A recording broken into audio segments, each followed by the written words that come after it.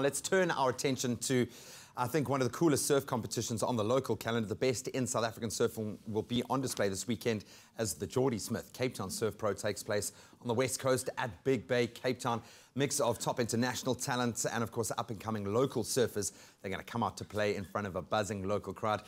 It makes us feel like summer is here all over again. Let's chat a little bit about it. Well, there is only one man we could talk to. That's Jordy Smith. Jordy, welcome back, dude. Thanks so much. Thanks for having me. So good to have you. I know this is like a whistle-stop tour for you, bro. It's a big year for you, a competitive year. Give us a bit of background. The 2018 Jordy Smith Cape Town Surf Pro, an opportunity for, I'm sure when you take yourself back to those early days, for young surfers to make a name for themselves. But this is a pretty competitive field when we look at it. How are you feeling about this year's comp? Yeah, to be honest, it's mixed emotions. Obviously, very happy and excited to be able to give back and yeah, just give the local talent and the South Africans an opportunity to be able to get some great points and qualify to be on the big stages.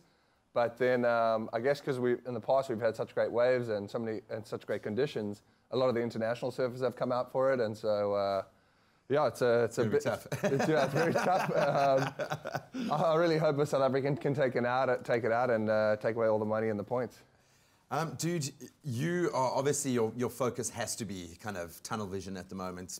The World Tour going really well now, 8th on the log after 2 brilliant performances. Well done in Bali. Every surfer on set, I was joking with you earlier, has come to me like, tell him, well done for Bali, well done for Bali, man.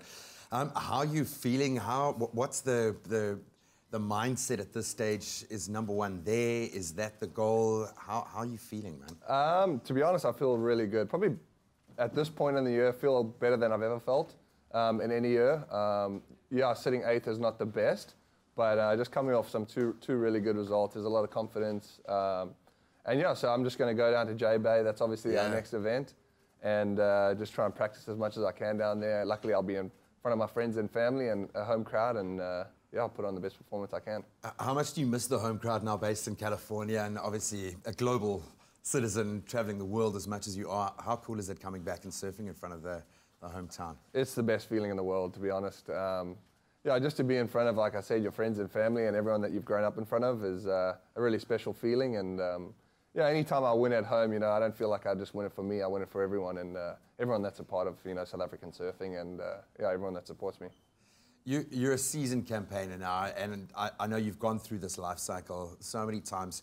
How do you prepare yourself for the second half or the latter stages of a season like this? Do you take it competition by competition, or is it now reached that point now where you know, okay, I need to get semis, I need to get, you know, how do you mentally prepare yourself? Because you're also one of the freest surfers on the circuit, and it just feels like you're kind of freestyling when you go out there, but I know that's not the case. Yeah, look, I think there's a time and place for everything.